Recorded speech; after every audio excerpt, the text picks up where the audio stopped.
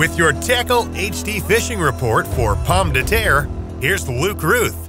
Hey everyone, Luke Routh here, wanting to bring you a fishing report for Pomme de Terre Lake. You know, it's the middle of January and the crappie fishing's kind of stalled out a little bit. Still lots of crappie being caught. It's just not Katie bar the door like it was.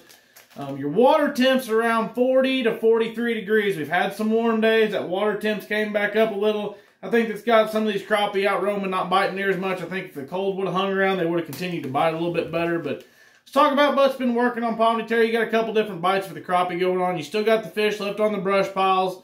You know, kind of tight lining those brush piles with the baby shad. I've just been using the Pro Striker Tackle HD series. What I love about these is they come in a 40 pack, so you get on them, you know, you got one color, you ain't got to worry about running out of baits. Pack of baits will last you all day long, so it's fun to take the family out and do some crappie fishing.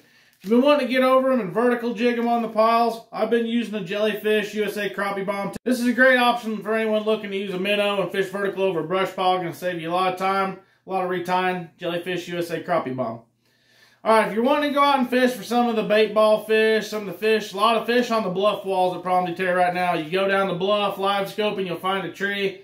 Be hundreds and thousands of crappie by one tree. They're getting kind of finicky. They've had a lot of people throwing at them. I've still been tight lining them, dropping down real deep, reeling back up through all of them, but there's fish from 5 foot deep all the way down to 40 foot deep on some of the bluff trees, so you just got to try to find an active school and catch your fish. Monkey milk's been working a little better out there. Blue ice, so one of my always favorites is to throw blue ice, you know, on an 1/8 ounce, 16th ounce head. I've even been tying 2 on at times, just reeling it real slow up that tree.